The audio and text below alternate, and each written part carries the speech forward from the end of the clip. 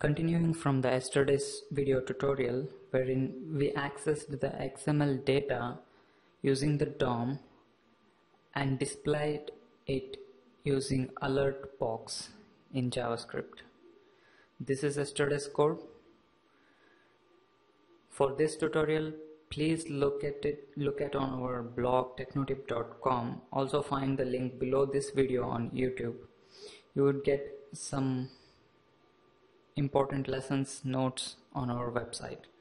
So this is the XML file. The root tag is company names. Inside that we have two elements called company name. Let's just execute it on the browser. So upon clicking those links, it invoked the JavaScript function, in turn displaying the functions, displaying the contents of the XML file. So today let's just remove this alert box and display the contents inside this HTML page itself using innerHTML property of JavaScript. Actually, innerHTML property of the DOM, document object model, not necessarily of JavaScript. So I'll just specify these tags, that is div tags, and give it some unique IDs. Remember, IDs are more important here. These class names are just used for the purpose of CSS styling later on. Using these unique IDs, we are going to insert the values of XML between these div tags.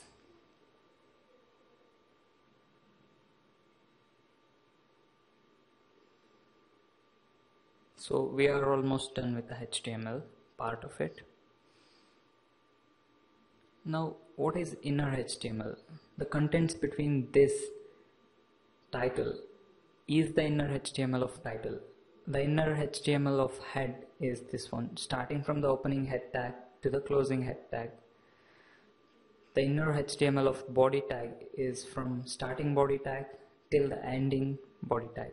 So the innerHTML of div is whatever is present inside the div tag. Let me just remove the alert here and write document dot get element by ID. The ID name is the exact thing we have specified for the IDs, that is div IDs. So the first one being the name here. So get the element by its ID, which is name, dot its innerHTML. Remember, we are not fetching the innerHTML here, we are assigning value to these innerHTML. So we have assigned name to it. Name already has value here. So let me just remove this in order to make it simpler. So when to display this? Let me do it on load of this HTML page. Once this page loads, I'll just call this display1 function. Let's see it on the browser. It's not seem to work. Let's see what maybe the display1 name, function name. Yeah, it does match. Now let's check the ID here. Okay, ID, it has lowercase. I need to give the same case here. Now it should work, and it's working. Remember, the name label has been given here, that is the string has been concatenated it with the actual data. Now do the same for all other fields. We have two phone numbers,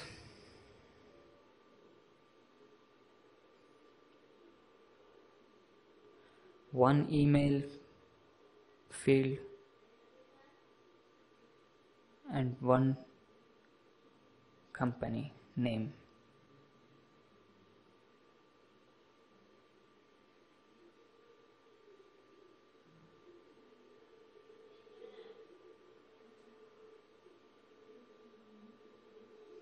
Save the file. Let's see here.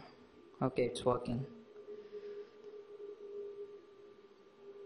The labels are also dynamically fetched. Now let's apply some minimum styling information here. So to make it look like the one we did on our second tutorial, applying cascading style sheets to XML.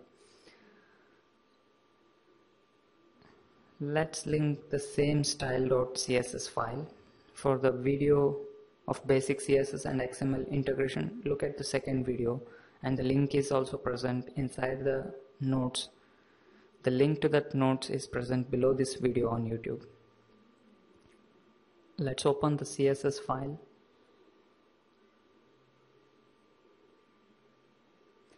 Okay, let's open the same file here.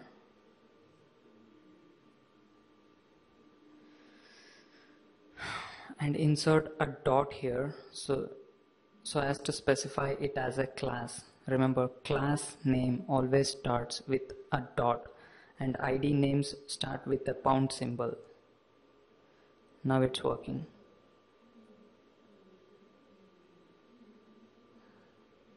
Let's surround this entire thing inside a div tag with a class name, company name.